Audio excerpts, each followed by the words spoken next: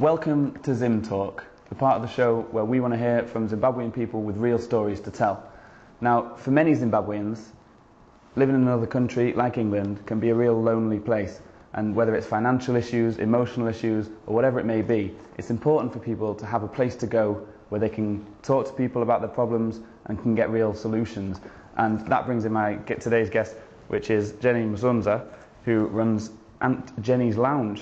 Now, could you tell us a bit more about Aunt Jenny's Lounge? Yes, Aunty Jenny's Lounge is actually something that started off my Facebook profile, where people would come to me, ask me certain things, and I would give them answers, lead them to the right place.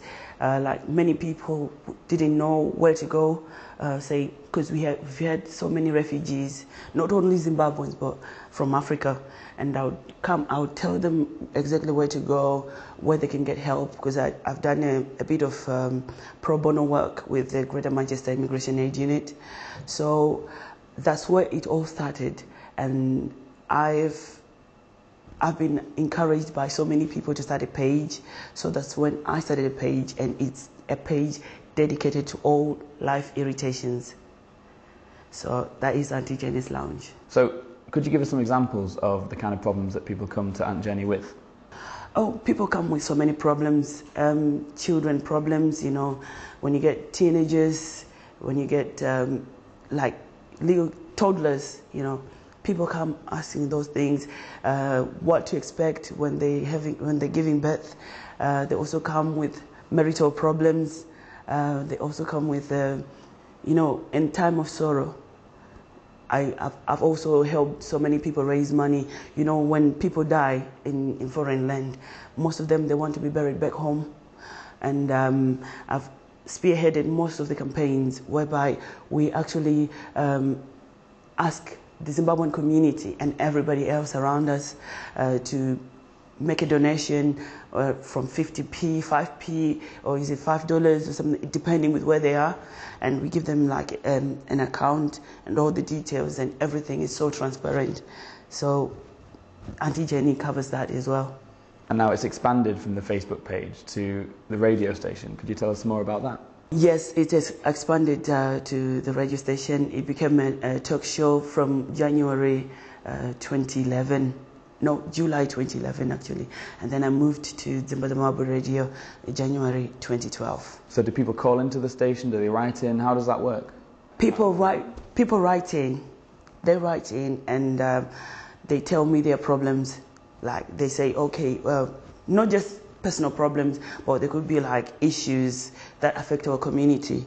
There is a saying in Africa that says, a child is raised by the village, and charity begins at home. So things like that, people can actually write to me and say, you know what, Aunty Jenny, we feel that we should talk about this issue because this is something that is affecting our community, because we want to keep, it's good to adopt the British culture, but also to keep our African integrity.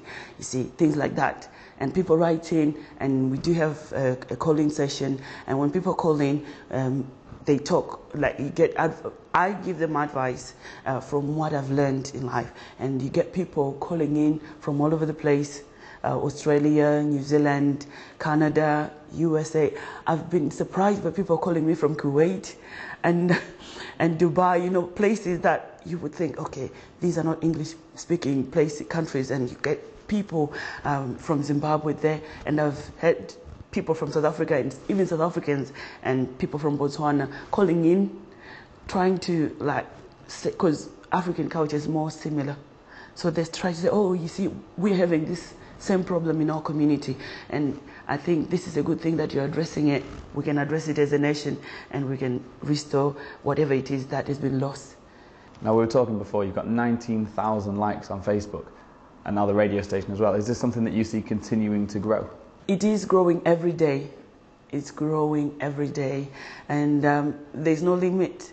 Like, to me, it's like they're part of my family. I have 19,000 family members, if you know what I mean. If I include my Facebook friends, there'll be more than 21,000 people, so I really enjoy it.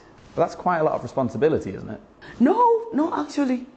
To me, it's natural. I don't see it as a responsibility, because if I see it as a responsibility, it will come out as a burden, if you know what I mean.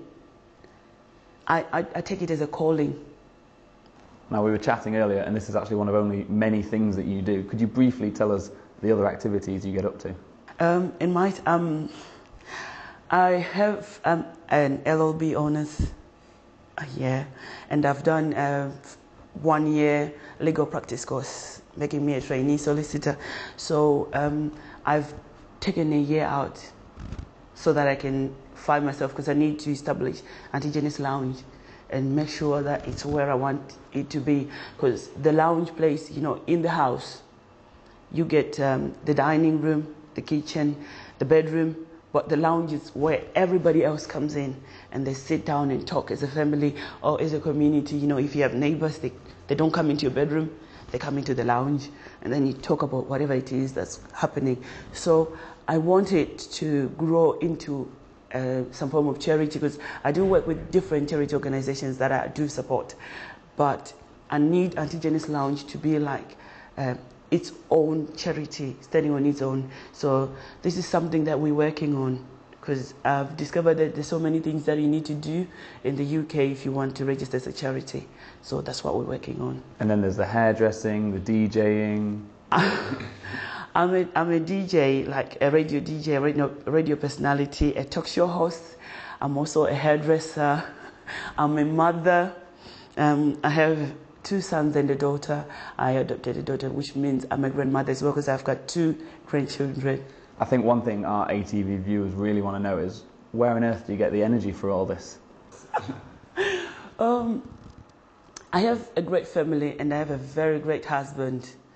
Yes, I have a very great husband. He supports me in everything. If I want to go somewhere, he's there with me. If I get a call, like in the middle of the night, I remember one time, was it last year or the year before that, somebody had an accident. Somebody ran them over on Chitimiu Road, and there was Zimbabwe, and somebody just said, oh, you know what? I know Aunty Jenny, can you call Aunty Jenny, please? I need them. And I was there. It was like 3 a.m. in the morning, and it being a weekend, you know, in Manchester, 8 o'clock is like daytime to us. So from 8 to 1, we were having a good time, having a chat with some family members. And when I put the babies to rest and I was about to rest, somebody called me saying, oh, we have an emergency. Somebody's in hospital. I'm not a doctor, I'm not a nurse, but I've worked in the nurse field as well.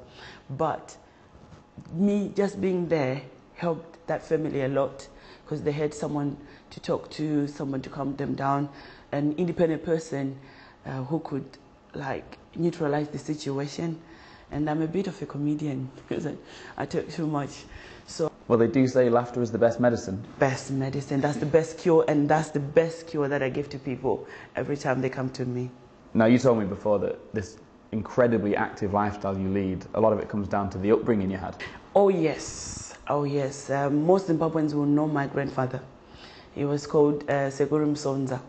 He did programs similar to Aunty Jenny, what Aunty Jenny is like. He would give people wisdom. He was on the local radio station in Zimbabwe and on TV as well.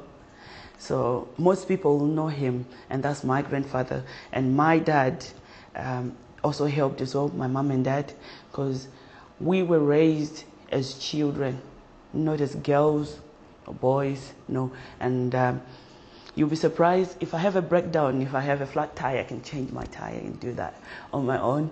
That's what my dad taught me. I'm also a locksmith in house training, because my dad owns a locksmith company. So don't be calling me to pick up keys, no. I just do things the right way. So I've done a lot. I've done farming, you know, like proper farming. If you come to my house right now, you'll get a garden where you have green veggies. And finally, what does the future hold for Aunt Jenny?